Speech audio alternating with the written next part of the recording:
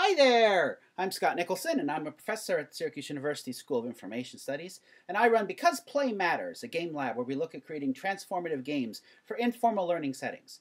This fall, I'm going to be teaching a course called Adding Game Layers to the Real World. And the idea of this course is we're going to look at different ways to take elements from gaming and apply them to real-world settings. We're first going to look at gamification. Gamification is this concept of taking game design elements and applying it in non-game contexts. Now, you may have heard about badges and achievements and levels and points, and we're going to talk about that stuff, but that kind of stuff are really superficial rewards that really, they'll get your attention, but they're not going to help you make meaningful connections. Kind of like these bunny ears. They got your attention, but I've actually got to have some good content to keep you around.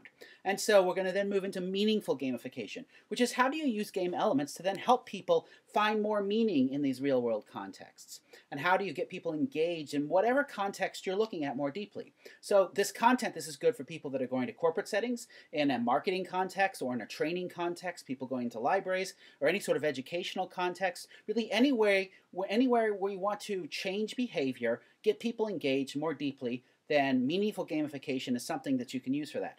We're then going to move and look at augmented reality games. Augmented reality is where you take something that's in the graphical world and superimpose it on the real world. So you may have seen games where people hold up the phone and look at game elements in the phone superimposed over the real world. We're also going to consider Google Glasses and the impact that augmented reality can have with Google Glasses.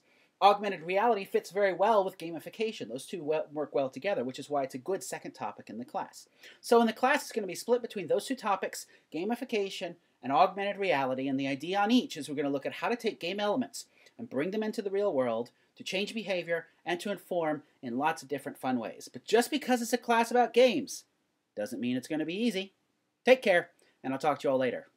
Bye-bye. Oh, by the way, if you want to learn more about my stuff, go over to becauseplaymatters.com.